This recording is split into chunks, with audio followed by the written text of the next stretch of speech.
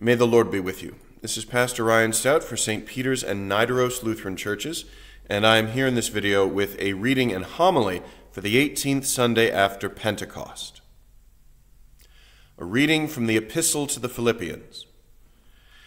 If then there is any encouragement in Christ, any consolation from love, any sharing in the Spirit, any compassion and sympathy, make my joy complete. Be of the same mind, having the same love, being in full accord and of one mind. Do nothing from selfish ambition or conceit, but in humility regard others as better than yourselves. Let each of you look not to your own interests, but to the interests of others. Let the same mind be in you that was in Christ Jesus, who, though he was in the form of God, did not regard equality with God as something to be exploited, but emptied himself, taking the form of a slave, being born in human likeness. And being found in human form, he humbled himself and became obedient to the point of death, even death on a cross. Therefore God also highly exalted him, and gave him the name that is above every name, so that at the name of Jesus every knee should bend in heaven and on earth and under the earth, and every tongue should confess that Jesus Christ is Lord, to the glory of God the Father. Therefore, my beloved, just as you have always obeyed, not only in my presence, but much more now in my absence, work out your own salvation with fear and trembling, for it is God who is at work in you, enabling you both to will and to work for his good pleasure. The word of the Lord. Thanks be to God. Lord, we pray for the preacher, for you know his sins are great. Grace, mercy, and peace to you from God our Father and from our Lord and Savior Jesus Christ. Amen. Long ago and far away, someone once asked me why the cross is the symbol of Christianity, and I must admit I found myself somewhat taken aback. It's because of Jesus, I said, because his death and resurrection are the center of our faith and the axis of our history. Oh, this person replied, is that all? I thought there might be more to it than that. In our reading this morning from the Epistle to the Philippians, St. Paul does something rather remarkable. He provides us with a cruciform ethic. He lays out a way of life, a way of wisdom, patterned upon Jesus and his choosing of the cross. Christ said that whosoever would be his disciple must deny themselves, pick up their cross, and follow him. Yet what does that look like in day-to-day life? What is our cross to bear?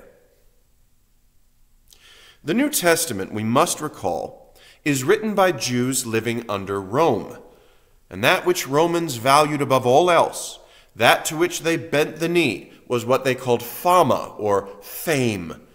But it wasn't quite fame as we might understand it. Fama wasn't just popularity or name recognition. It was who you were, your identity, your soul.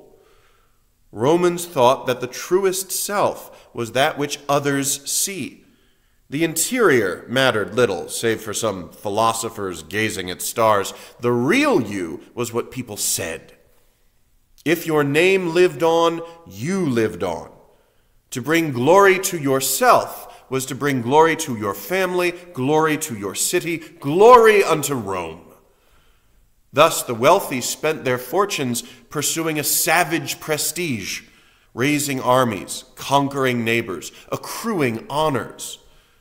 As a young man, Julius Caesar was captured by pirates for ransom, and he was so offended at the low price they demanded for his release that once freed, he hunted them down and crucified them all.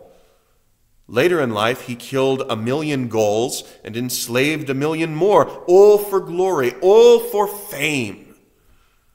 To this day, we honor Caesar, whose name became synonymous with emperor, Kaiser, Tsar. I had to read his Gallic Wars in Latin. Shakespeare immortalized him on stage. Who cares about the people whom he killed along the way, the governments he toppled, the countries he destroyed? He was a winner. He was famous. He was divine. That's the ideal Roman citizen, the general, the consul, the dictator, the god. Perhaps our notions of fame aren't all that different after all. Oh, the things we will overlook if you but be both rich and cruel, the billionaires we worship, the criminals we laud. What won't we do for a like on social media, a follower on our channel? We think that that's the real us, the image we project. We forget we have a soul whom God alone can see. Remember, when we read our Bibles, that we are still Rome. Yet Paul retains a different vision, a vision of Jesus Christ. And it turns all our notions of fame on their heads. Do nothing from selfish ambition, he writes, but in humility regard others as better than yourselves. Look not to your own interests, but to the interests of others. Let the same mind be in you that was in Christ Jesus. And then he breaks into song, or poetry at the very least.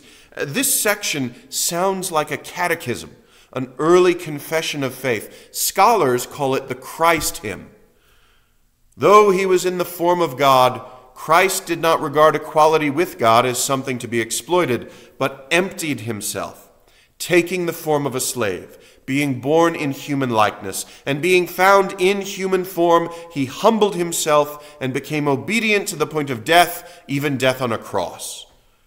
Therefore God also highly exalted him and gave him the name that is above every name, so that at the name of Jesus every knee should bend in heaven and on earth and under the earth, and every tongue should confess that Jesus Christ is Lord, to the glory of God the Father.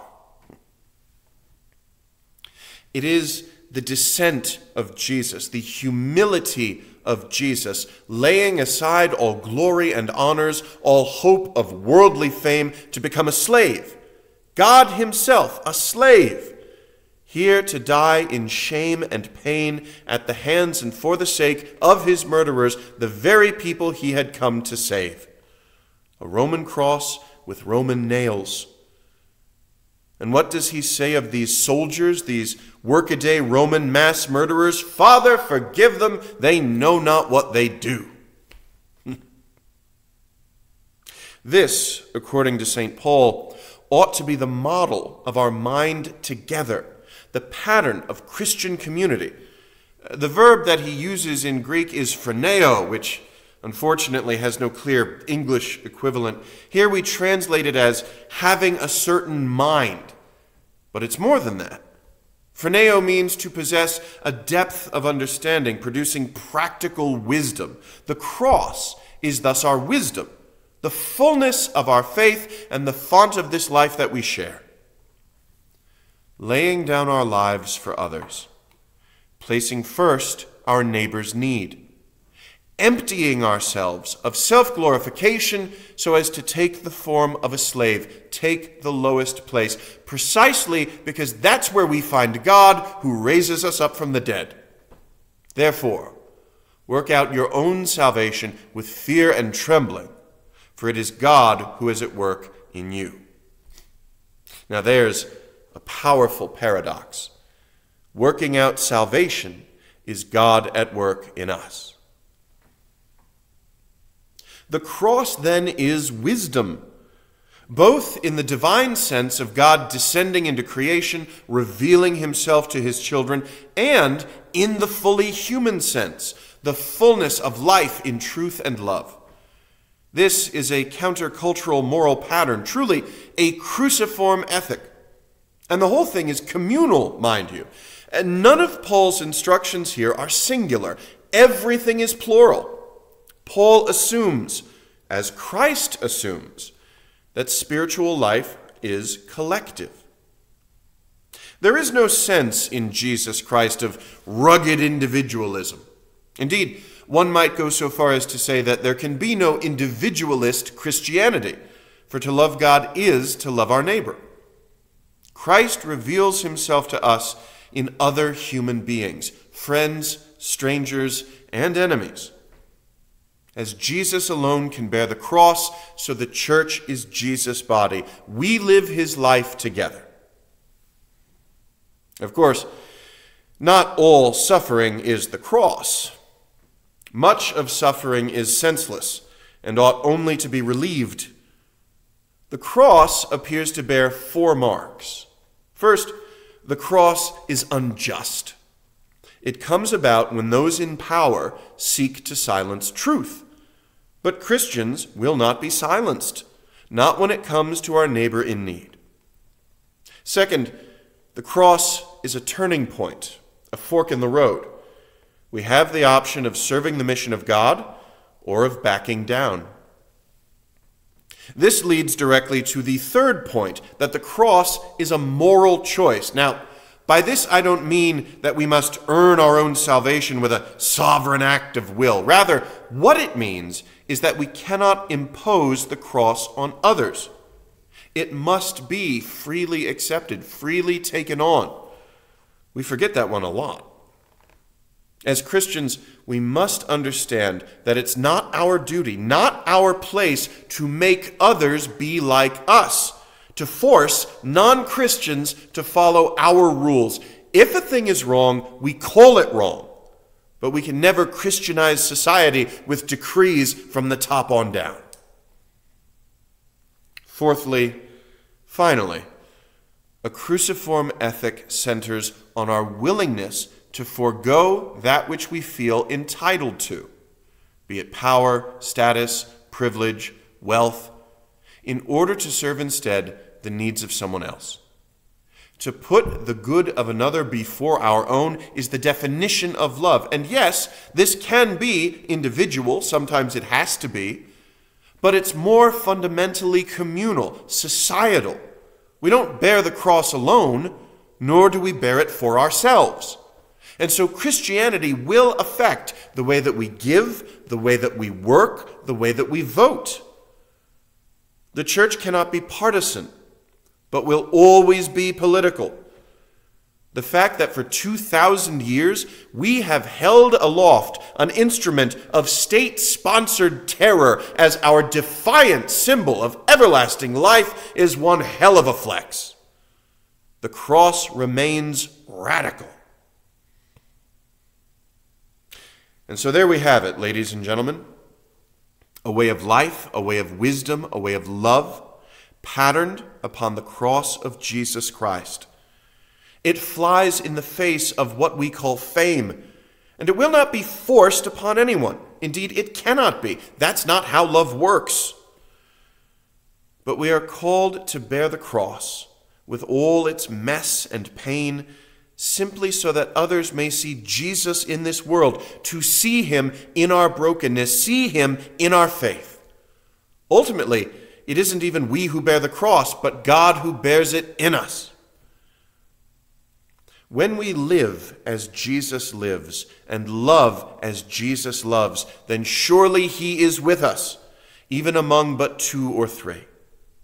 Thus is the cross the source of our joy. In the name of the Father, and of the Son, and of the Holy Spirit. Amen.